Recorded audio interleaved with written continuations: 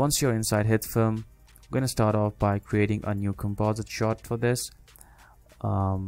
Let's make this, I don't know, let's make this 4 seconds long and click on OK. I'm going to create a new plane layer. We're going to call this BG for background. I'm going to set its color to black. And I'm going to create another plane layer and call this FG for foreground. I'm going to set its color to white. On your foreground layer, make sure that layer is selected, and then you need to select your freehand mask tool and just create a simple shape like this. Right, so this is our first shape. Select this layer again, the foreground layer, again with the freehand mask tool. You're going to make another shape like this. It doesn't have to be perfect. You can just create your shape like this. You can adjust it as well. Again, select the foreground layer and just create the shape that you want to create.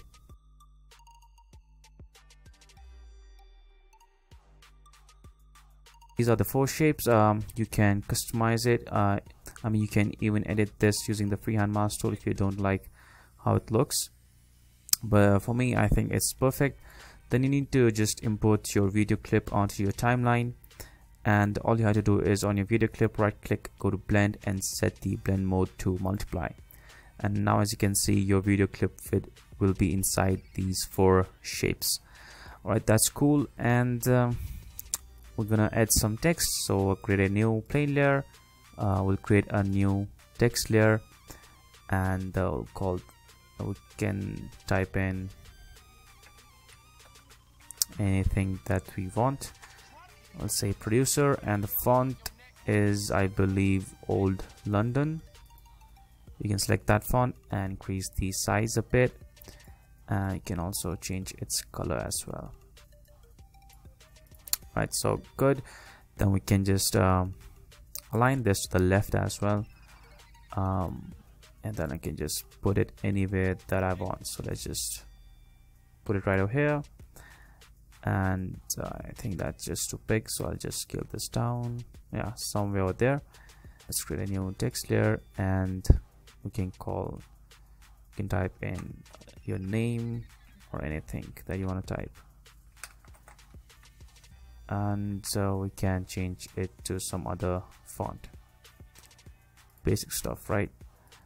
We can change its color to white and scale it down, line it to the left, and then we can just put this under our text. Now we need to animate our mask, so let's just make sure that the shapes come one after other. So you need to go to your foreground layer and you have the masks. So in the search up here, I'm going to type in opacity, and we'll just display opacity keyframes, and I'll just create a keyframe on opacity under all these 4 masks, and I'll just move 10 frames forward and just change the opacity. So maybe, you know what, let's just reduce it to 0 on the very first frame and move 10 frames forward and set this back to 100. Right, select all these keyframes and convert the keyframes to constant keyframes, and then just have to select these keyframes and stagger these up. So I'll just maybe put it somewhere over here. Maybe let's just put this here. I'll just want it to appear randomly. So maybe something like that. So if you play, this is what you will have. Obviously, you can play around with the speed. You can increase the distance between the keyframes. Yeah, but I think that looks fine. So one more thing that I noticed is we have a freeze frame until all these 4 shapes are visible. If you have seen the animation,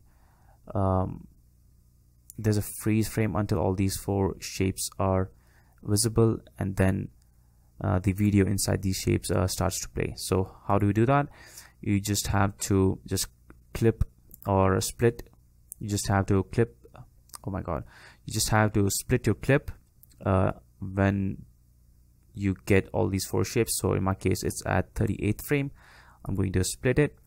I'm going to delete the extra clip, and now you just drag in your clip again and make sure that it starts after the first clip, and also make sure that the blend mode is set to multiply on this clip as well.